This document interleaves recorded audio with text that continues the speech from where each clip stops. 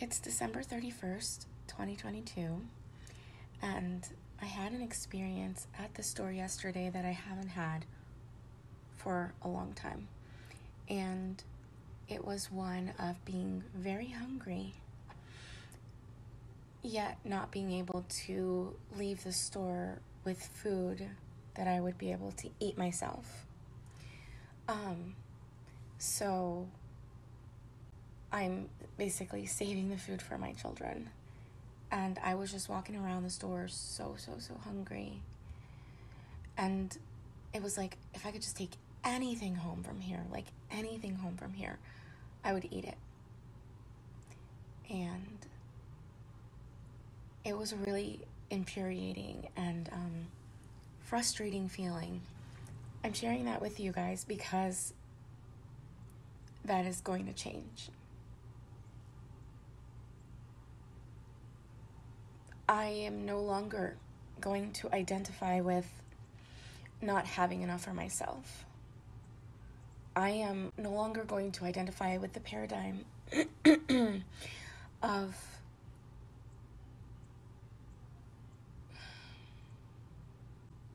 just not having enough. Saving whatever we have for my kids, but having enough for me as well.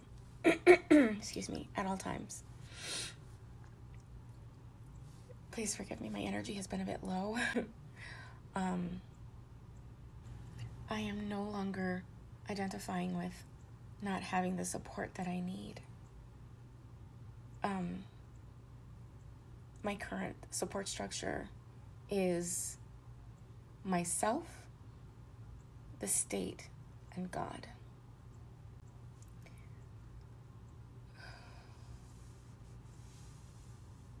And I'm no longer identifying with not having enough. My limiting beliefs are around not having skills that the marketplace values, which means, making minimum wage. And that doesn't work. As a mother with 3 children, that doesn't work. So I'm no longer identifying with being, a single mother.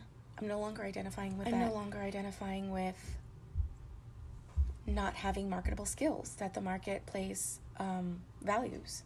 I'm no longer identifying with my past. I'm no longer identifying with trauma.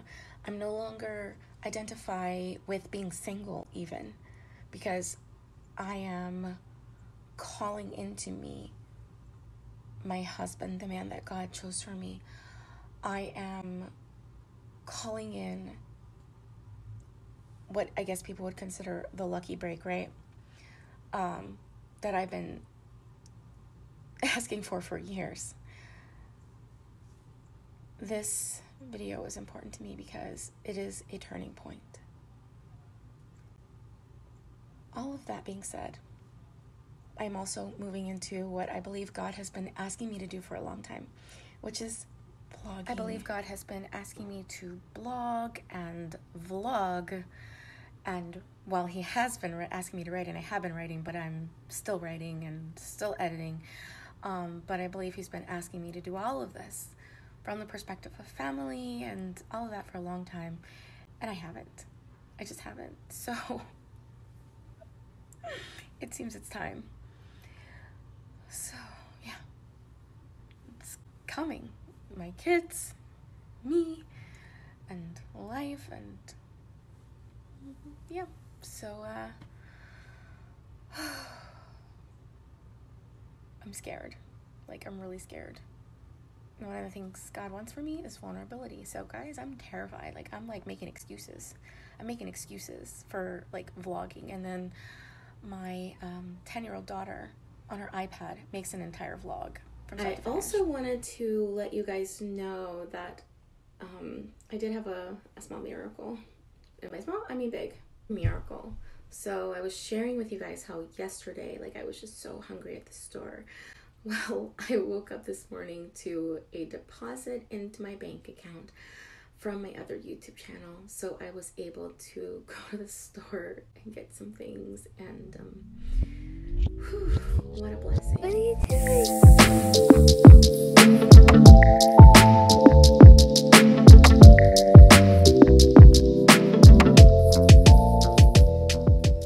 Before I end this vlog today, I wanted to put a list of the things that I did today to prepare for the new year. So I'm gonna, I guess, put those things like here. And if you have any questions about those things, let me know in the comments.